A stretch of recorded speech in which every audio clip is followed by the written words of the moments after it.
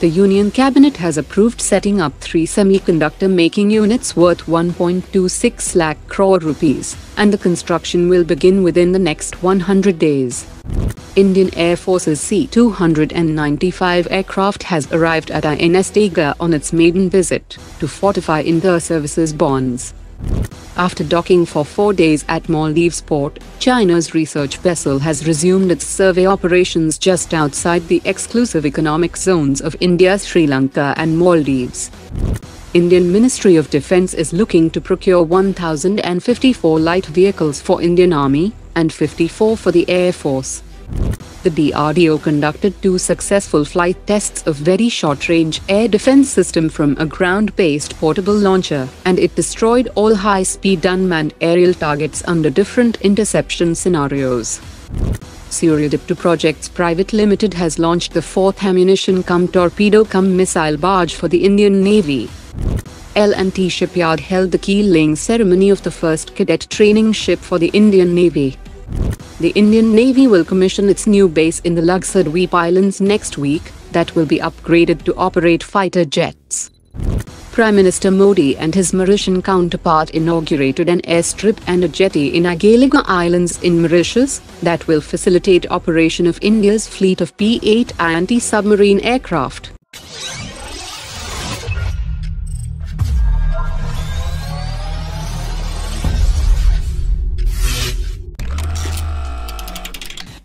The Defence Ministry has signed 5 major capital acquisition contracts worth 39,125 crore rupees today. That includes procurement of RD-33 aero engines from Hindustan Aeronautics for MiG-29 fighter jets, procurement of close-in weapon systems and high-power radars from LSAM and Torpedo, and procurement of Brahmos missiles for combat outfit and training requirements of Indian Navy, and Brahmos extended range naval variant for frontline ships. The RD-33 engines will be manufactured by HAL under transfer of technology license from Russia, and the program will focus on indigenization of several high-value critical components. After the delay of German MTU engines for India's light tank program and Arjun Mark 1A tanks, Germany's Deputy Foreign Minister has announced that the German government is planning to reform its export control rules that will streamline the process for India to purchase weapons from German companies.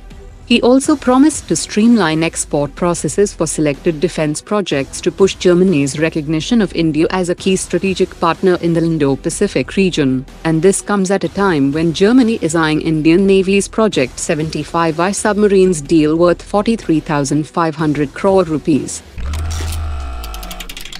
Ottoman Aerospace has unveiled its Vazra next-generation tactical multi-role airborne loitering UAV at the recently concluded Maharashtra MSME Defence Expo. It is designed to be launched from other UAVs, and is powered by a micro-turbojet engine, and is equipped with an integrated infrared camera that will enable enhanced situational awareness and target identification during low-light or nighttime operations. During the recent visit of Greek Prime Minister to India, both sides discussed the proposal to acquire recently decommissioned Greek Mirage 2000 fighter jets for Indian Air Force, which will be used for sustaining the existing Mirage 2000 fleet until its planned retirement in 2035. Latest reports indicate that Greece has offered 18 aircraft at a highly attractive price, and an Indian Air Force team will soon inspect the stored aircraft. Today's top 3 comments.